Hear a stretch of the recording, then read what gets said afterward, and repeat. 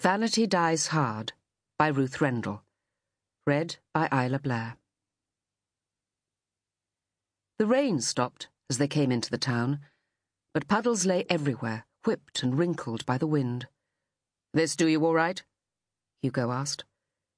He pulled the car onto a parking area. "We're a bit tight for time, so if you think you can—" "You might take her all the way," said his wife. "I call it mean, dumping people as if you were a bus. Besides, it's going to pour." "I said we were late," Hugo snapped. He turned to his sister.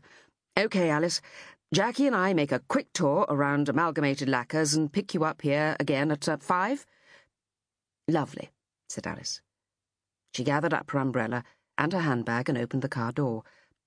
"Don't take any notice of him," Jackie said quickly. "Of course we'll call for you at Nestor's. Tell me the address again, will you?" "Salisbury, Saulsby, Chelmsford Road, but I can easily—" "Rubbish." She glared at her husband, and her black, saucer-sized curls vibrated like antennae. "If he had an ounce of chivalry—" But Hugo was already putting the car in gear. Alice stood on the pavement and gave a little wave.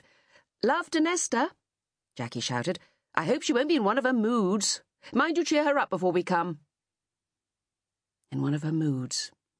It would account for her long silence, her apparent refusal to answer most of Alice's letters. Perhaps she shouldn't have come. Certainly it would have been better to come in her own car instead of impulsively begging a lift from her brother. Chelmsford Road might be anywhere, might be a mile away on the other side of town. So this was Orpingham, a narrow high street of unspoilt houses and a few new shops. Above her, on a bright green mound, Alice could see the castle. Between gaps in the buildings, the Orf could be seen winding between the water meadows. A pretty place for a woman of taste, or a sanctuary for a weary spirit. Outside the town hall, there was a street plan. Alice found Chelmsford Road at once. She smiled at her own trepidation when she realised that Nestor Street was one of the arms leading from the junction where she was now. A wider street than the one which she'd entered, it was affluent rather than beautiful, with many of the houses lying back, half concealed behind high walls. It was not quite what she'd pictured for Nestor. She'd imagined a cottage. There was nothing like that here, only huge gabled and turreted villas. Nestor probably had a flat in one of them. A light drizzle had begun to fall.